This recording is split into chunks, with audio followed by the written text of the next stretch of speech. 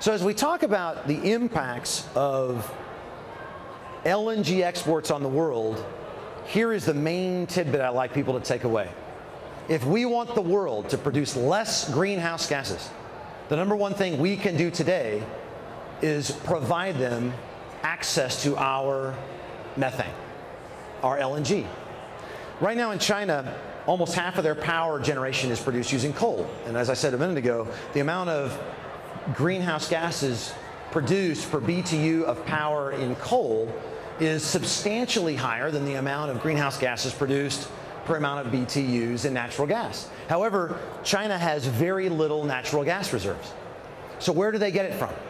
Right now, China buys almost half of the natural gas, half of the LNG produced in Australia is sent to China.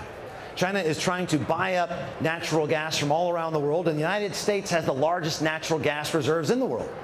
So if you ask me, Ryan, if you told me your number one agenda, your number one objective was to lower greenhouse gas, or CO2 specifically, emissions around the world, in China, India, Pakistan, African nations, they don't have to adhere to our environmental regulations. However, they would love to buy our cheap natural gas.